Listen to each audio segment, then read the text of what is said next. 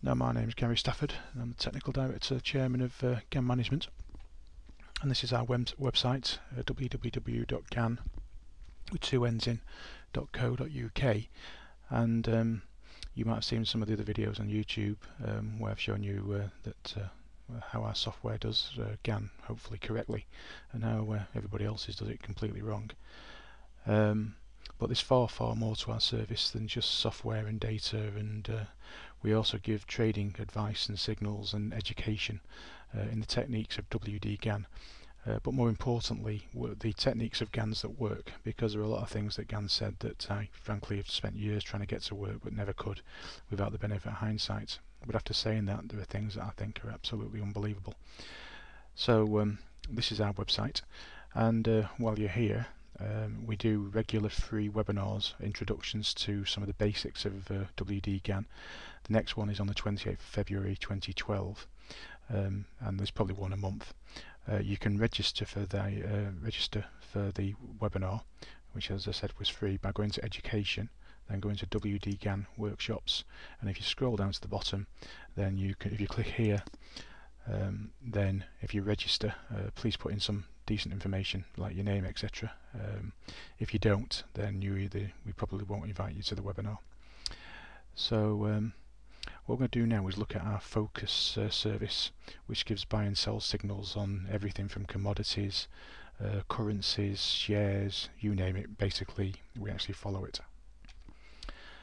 So I've logged in, and this is our page. Now I have my own section here with signals that I'm looking to do things buy and sell. You can see the S&P future, there's one on the Australian dollar against sterling, pound, New Zealand dollar, the FTSE 100. There's just loads of signals down here of things that I'm looking to happen. You can see I've just put on those two new ones today, one on the S&P 500 and the Nasdaq, another one on the FTSE 100. The previous signals you can see up here is for something else to happen completely different. So in this particular case, this one is a possible shorting opportunities, and this one up here is for possible buying opportunities. But what this video is going to be about is going over the signals that I've done, that I gave in 2011, the good ones and the bad ones, and just to see how good we are at what we actually do. The great thing is everything we do is documented. So what we're going to do now is I'm going to go to the beginning of the year and look at some of the signals. Now if we go to past conferences and go to, we'll start in 2011, otherwise I'll be doing this for days and days and days. Go to February, I don't know, pick the 28th. This will actually show you the website of the 28th in February. Now these were the first signals I did of the year, so I didn't do any until February. And in fact the first one I actually did was Cocoa UK May. Now basically everything down here are things I'm looking to do, and they just basically say what I'm watching for. So if I click on the Cocoa one, you'll see that it starts to talk.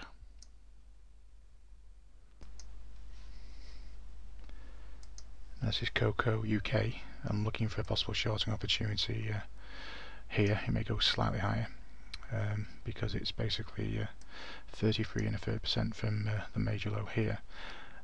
It works at 16.6, which is half that value, and it's 25% from this minor low here, and it seems to repeat. So that's an example of a focus signal. However, all these lines that you can see, they all look very complicated, and obviously most of you won't know what we're doing because it is pretty unique. This is a lot of things that Gann never actually said, but there is something, a part of the service that explains the signal in full, and so we have what we call training videos. So if we click on the training video section, then these maybe 400 videos I've done starting in 2002, when the internet really became quick enough to actually stream this kind of stuff. And the first part of the rules here are money management, stop losses, basic percentages, advanced percentages, angles basic, angles advanced, entry points.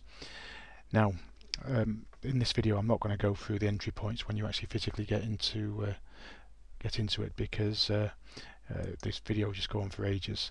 There are different ways of entering the market, and a lot of it comes down to how speculative you want to get in.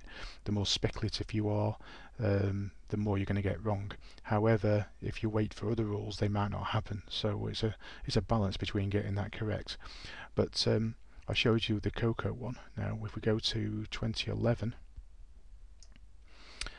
I actually did a description on why I was interested in doing the cocoa signal. That was quite long, so I'm not going to play it, but you can see I did it on the 23rd of the 2nd, 2011, cocoa UK May. There was also some other signals I did. I did one the next day on copper high grade, for instance, and then I did one on the dollar against the Canadian dollar. So that explains it in full and what all those lines were that you saw on the chart. But basically what I was saying was that I was looking for cocoa for a possible shorting opportunity. So when I did that focus signal back in late February, it looked something like that. And what I was actually saying was that I thought there was going to be a shorting opportunity at this level here. And I also said I thought it might go a little bit higher, which was actually to this level here, which is explained in the training video. Now, first of all, anybody can do this with hindsight. It's the easiest thing in the world. However, when you're doing it in real time, it's a little bit different.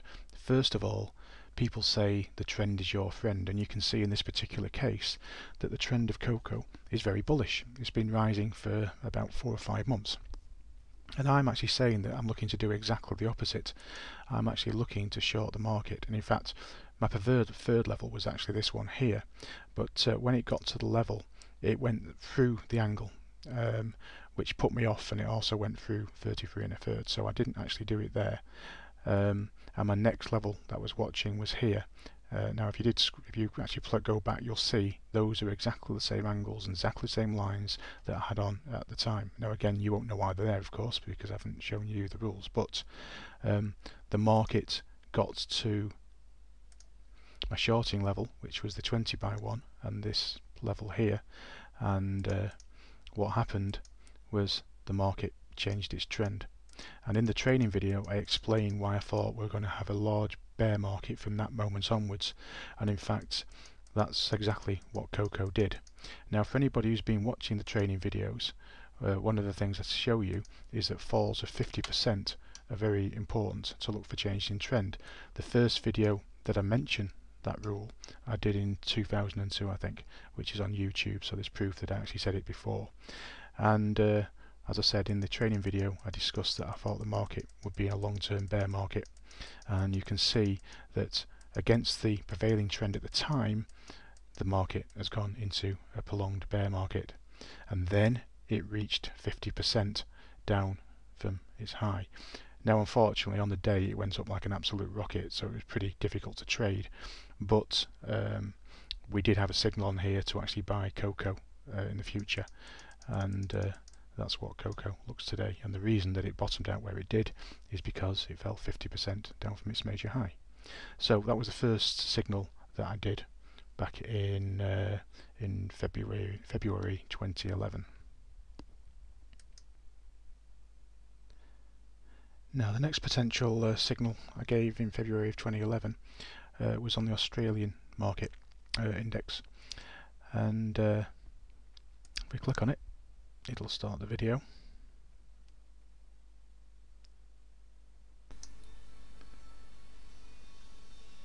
Now this is probably one for our Australian clients.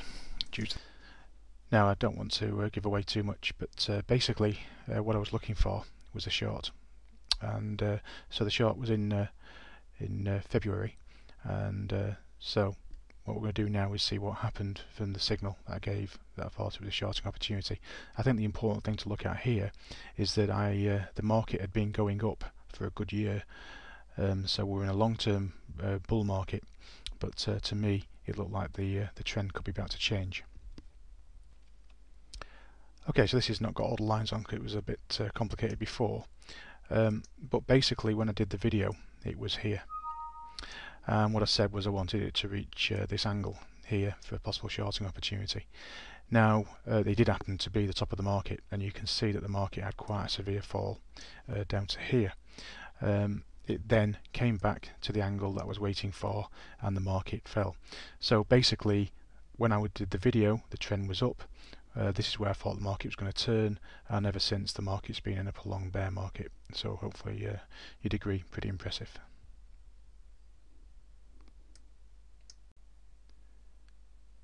Now the next signal I gave was also an Australian item, which was on the Australian bond market.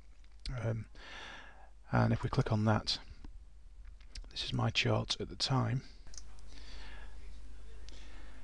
Now see, this is the Australian 10-year government bond future, and I'm looking for a possible buying opportunity on this angle, the 1x32 monthly. Now I might have missed it because we didn't quite reach it here, and we've had this fast rise up. But now I won't go through the whole thing because, like I said, there's some pretty unique stuff going on here. But basically what I was saying was that I was looking for a major buy on the Australian bond market. Now unfortunately it never came back to this angle, this 1x32, to actually give the signal. But at the end of the day, the trend of the bond market was down, and I thought the market was going to go up. So what we're going to do now is actually look at that chart up to date and see what it did. So this is a weekly chart actually of what happened since I did the video. Now I did the video when the market just started to go up. I was just waiting for it to reach the angle. It missed it by a smidge, but remember, when I was looking at it at the time, the trend was massively down against bonds. Basically it was the bottom of the market, and the Australian bond market has gone up very strongly ever since. So again, pretty impressive I feel. Now the next signal I did on the same day was Bunzl, which is a British equity I think. And what I was looking to do on this one was to short it. Now we never actually short. I probably, as I said in the video, I actually missed it because it had already moved down too quickly before I did the video. But this is what I said at the beginning. Again, I won't do the whole thing because the video is going to be too long otherwise. Now this is Bunzl, I think that's how you pronounce it, and I might have missed this because yesterday it collapsed, but we have a very obvious triple top, and it's actually 66.66% from so again, I'm not going to do the whole thing, but basically I thought the market was going to go down. The problem is I left it too late to actually do, and I'm hoping it might have come up to give me a better time to actually get into the market.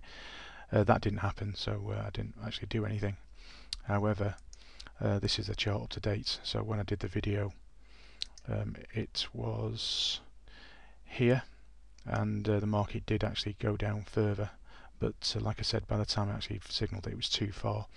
And in the video I went and said that if it went up to the same level again it would probably break through. In this particular case I had quite a big fall, but Gann said if you ever go up to the same level for a fourth time you tend to break through, and so then it became more bullish at this stage here. But at the time I thought the market was going to go down.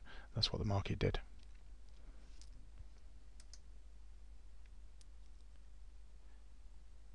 Now the next signal that I gave on the same day in fact was copper high grade, and at the time copper high grade was incredibly bullish.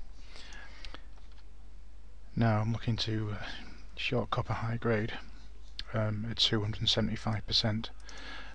So I won't give you all the reasons, but what I said was I was expecting the market to top out at 275%. Now look at the trend. Well, let's look at the chart up to date. Now I did the video when it looked like this, and copper was in a major bull trend. Everyone was extremely bullish of it, and it was going up like a rocket. Now I said I thought it was probably going to top out around about 275%, and as I said, the market did actually go up higher. Unfortunately it didn't quite get to the level where I thought the market was going to turn, so I didn't actually do it. But it's important to know when not to make trades. I wasn't buying copper. Most people at the time were very bullish of copper and expected it to continue. I thought we were probably going to go down, so it didn't quite get to it, as you can see. But what's it done since? Copper has gone into a pretty dramatic bear market, and we're just starting to have a rally just recently. But again, I didn't trade it because it didn't quite get to my level. However, I was right. I thought that copper was going to fall. Again, I think pretty impressive. Now the next one I did on the same day was the dollar against the Canadian dollar, so the currency. And on this one I said we're coming up to a level where I thought we might get a buying opportunity, but there was a level in the future which was far better, so we'll start playing it. Now this is a weekly chart of the dollar v the Canadian dollar.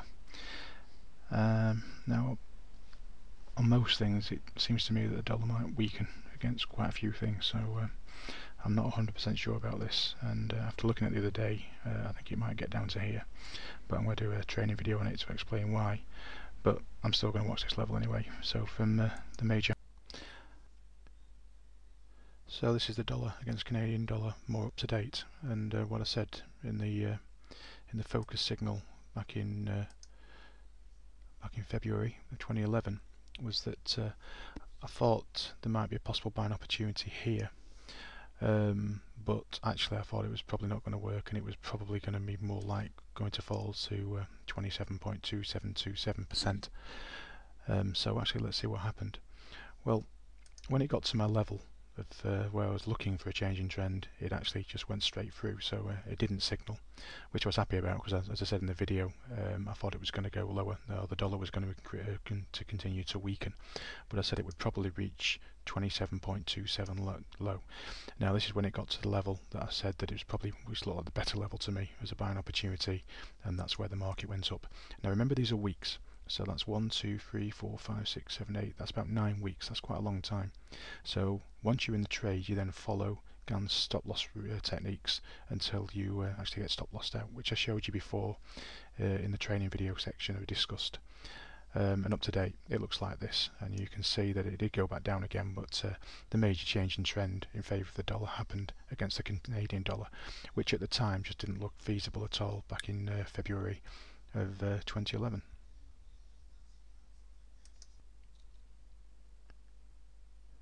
Now on the same day I gave a possible shorting opportunity on the FTSE 100 index, and this is what I said at the beginning of the video.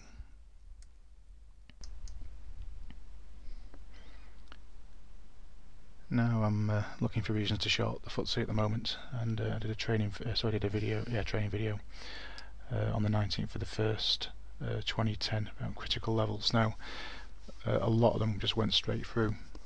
The S&P went through my level, and it's now actually just reached my next level. Japan did top out, but it didn't last long enough to make any money, and this one basically has done exactly what I said it was going to do.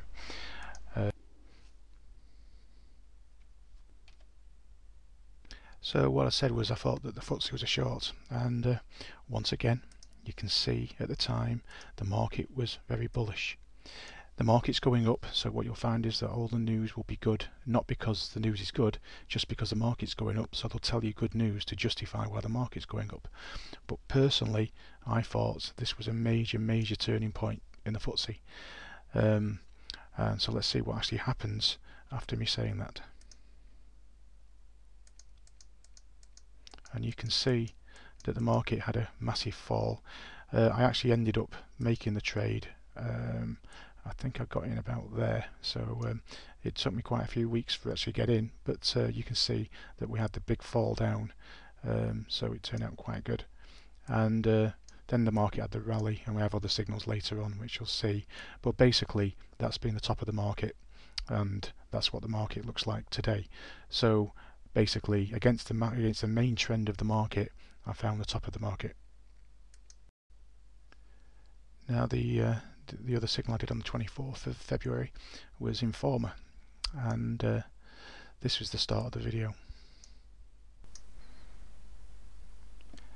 Now this is Informer, and I've been waiting for, well, probably over a year for it to get to 465, and it hit it exactly, and it's collapsed quite quickly. So what we really need is some kind of rally to short off, so we really need to put our stop loss above 465. So if we get some kind of rally and maybe a lower trend indicator line top, then maybe. Okay, so I did the video when Informer looked like this, and again you can see that Informer was a very strong stock. Everything looked fantastic. You can guarantee that the fundamentals would look fantastic. But I said that I thought the market was going to top out at 465. From what I said that I've been waiting for over a year for the market to actually get there, and you'll see that basically this is what happened to Informa after. The market collapsed, it had a rally, then it's collapsed. In fact, it was the top of Informa. So basically, pretty impressive, I think. Now, also on the 24th, I did the Linux short ETF, which is a way of making money from the CAC 40 falling. So this is the beginning of the video. And the important thing to note on this one, because I've shown you on YouTube the importance of it, that it had actually fallen 50% from its major high in 2009.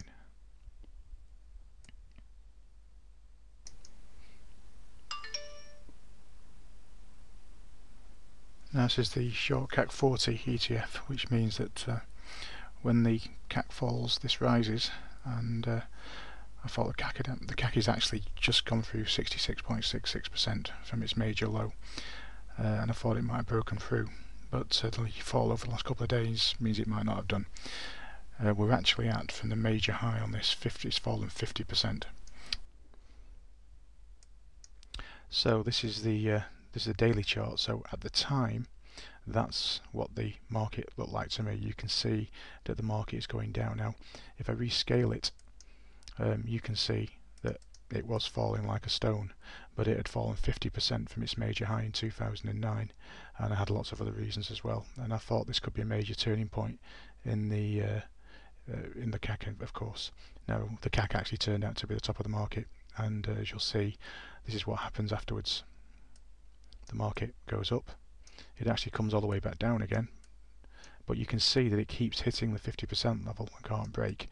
And then we had the recent big rise up in September and October, so predicted the bottom of the market.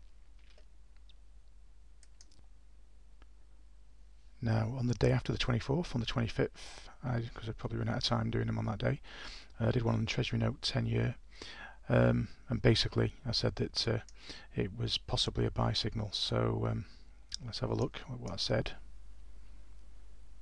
Okay, this is Treasury Note 10-year, and I'm still kicking myself. I should have done this here speculatively. The angles on this from the last major low are just absolutely incredible. It's just a shame that 8.3 wasn't just a slightly higher from the major high. Now I go on to and say that it might give us a second chance, which actually with hindsight is exactly what happens. This is what the chart looked like to me at the time. It hit a major angle where I thought the market was going to turn. The market actually came back down again, came back down to the angle, got closer to the level that I said I was watching, went back up again, came back down again, and it formed a triple bottom, which is one of Gann's strong rules, and I found the bottom of the Treasury Note market, and as you can see, the market as of today looks like that. Again, I think pretty impressive. Now the last one I did in February, and where I'm going to stop this video before I do some more for the future, was on the S&P future, which I thought was a shorting opportunity. Now I've done a video, so you think you're doing Gann angles. If you watch that, this is to prove that I didn't actually do what I showed you with hindsight, and what I said was I was looking to short the S&P on the 6x1. So let's play the beginning of it.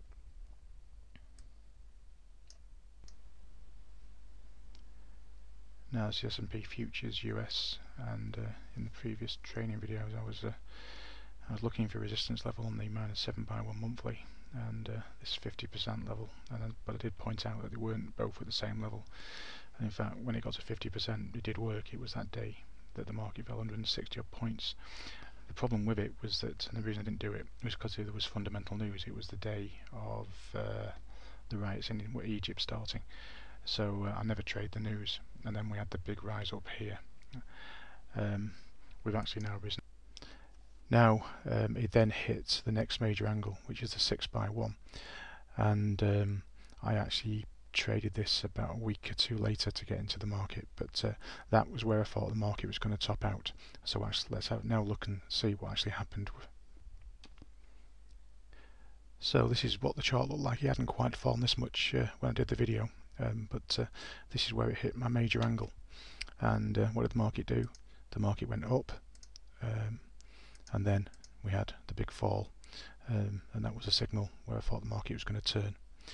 Since then it went back up again, and I told people not to short it here because it was a trend line. Anybody with a ruler would see it as a potential short. So I said it'll either just not work at all, or it'll work just long enough to get people in before it goes up sharply. And that's exactly what happened. The market went down just long enough to get people in before it went up sharply. Notice how it went up in one day and got rid of what it had done in 2 weeks on the way down.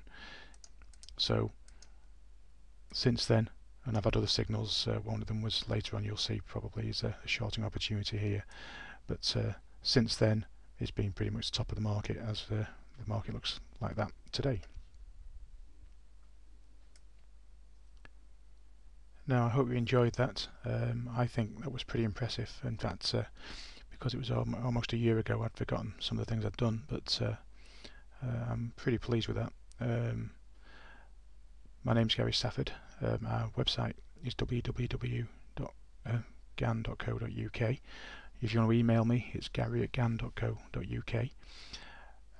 Our object is to teach you how to do this yourself, but if you don't want to do it yourself, the signals are there to take advantage of anyway. Don't forget that we hold free basic introductions to Gann's techniques via webinars and also seminars in London and Manchester. So you're welcome. Again, we don't charge anything for it. We're just trying to get you interested, and hopefully from that point on you will see that maybe we're a little bit different to the majority of people out there. So thank you for listening.